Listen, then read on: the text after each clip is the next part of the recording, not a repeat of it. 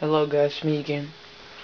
You've seen my other video about this elevator panel, the BRINKMAN elevator panel, and nothing was working. So, what I did, I went to the store and I picked up a couple of these little bulbs to fix the knobs, the buttons. Here. 12 volt 3 watt BA9F.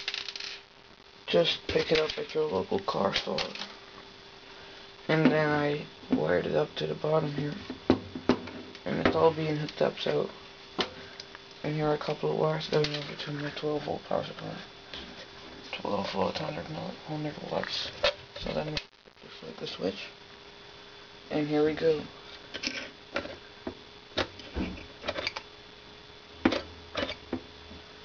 On the pictures it looks like it's hard to read, but it isn't.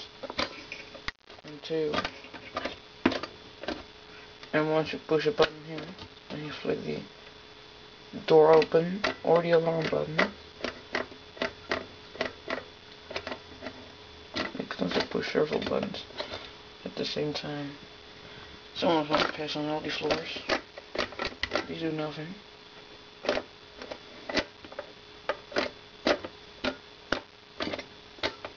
So, that's my modified power supply again. This is the elevator panel that's been wired up again. I also finished with this aluminum wire, so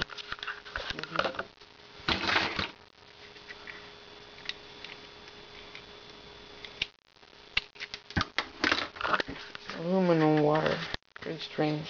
So, and that's it.